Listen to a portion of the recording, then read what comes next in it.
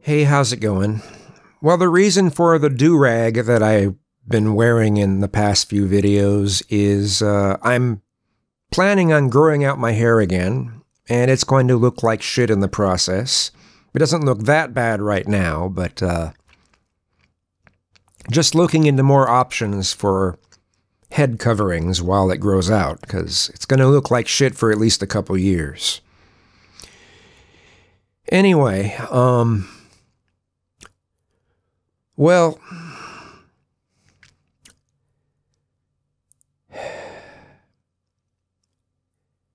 it's been very difficult since the whole COVID thing has become such a thing. And not being able to see my friends in person, not being able to really be around people in any significant way. It's been rough on me. And there's a lot of things that I've been thinking about more than I normally do. And my mental issues in some areas have gotten a bit worse. I mean, it's better than it used to be, years ago. But yeah, some things have gotten quite a bit worse. And one of the areas that, there are people who tell me that they respect so much that I'm so introspective, and they wish more people were more introspective. And it's just like, well, you don't know how far that goes. You don't know how far down the rabbit hole that goes with me. I will often spend hours pacing, going through scenarios, talking to people that aren't there. I know they're not there, but I've made the scenarios because it's, well, how could I have done, something in the past? How could I have done this better? Or if I run into something similar in the future, how could I do this better in the future? Or what if scenarios? What if this happens? What if this happens? How would I handle these situations? Pace for hours, talking to people who aren't there. It's miserable. It's a miserable existence when that goes on. And it's helpful in being creative, the whole what if thing. It's helpful for writing music. But it's certainly not helpful in other areas. And one of the things that's reduced that kind of thing so much is YouTube. And I'm able to speak to the camera instead of talking to people that aren't there. Well, I guess, I'm talking to a camera. It's not someone that's directly there, but I'm able to get out what's going through my mind, get out some of my worries, get it out there and actually get feedback on it. Get people's comments on it. What are other people thinking about this? And that's been very helpful to me. It's why YouTube is therapy for me. But yeah, I've got panic disorder. I've got OCD, which is what makes me go through these scenarios and constantly obsess about whatever it is. It's not the kind of OCD where I have to compulsively wash my hands. It's thoughts. Obsessively thinking about things.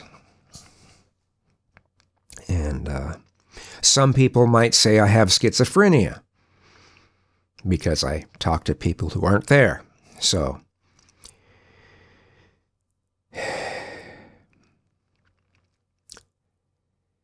and sometimes I'll be put into a scenario where I just don't know how to react. and I'll lose my speech center entirely. You saw little bits of that in the footage in my last video from 2017, where I was having a hard time talking, and that was the beginning of losing my speech center. That was, I got out of it. Sometimes I can get out of it. But if I don't, it can last anywhere, 5 to 10 minutes where I just can't speak. I could write things down, but when I try to speak, it's just like, nothing really comes out. And when it's bad enough, tears are streaming down my face because I'm scared. Well, what if? It's the what if scenarios, what if this doesn't go away? What if this is permanent? And that's, it's terrifying. So, and for these mental issues, I'm on olanzapine.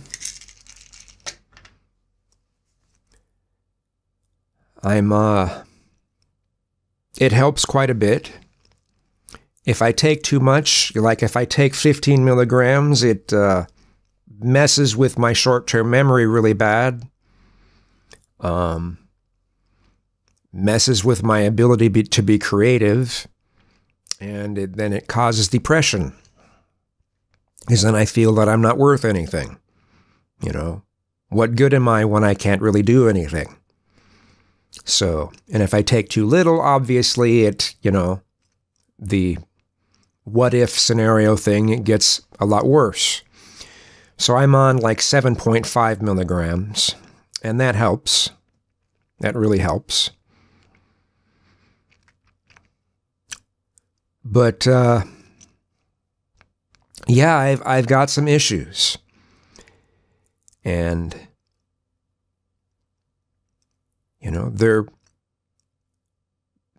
there may be a number of others who are pretty introspective who go through similar things as I do. I don't know exactly, though. I don't talk about this with very many people. I rarely talk about how I go through scenarios and pace for hours and talk to people who aren't there. I don't talk with this about many people because I assume that people will just think, well, that's you're crazy, you're loony. But I still try to function. I still try to participate in society. And I very much appreciate that YouTube is around to help me, to be therapy for me. I appreciate the comments. I appreciate the input that I get. You've helped me a great deal. You just have no idea how helpful you are. So if you've watched this whole thing, thanks so much.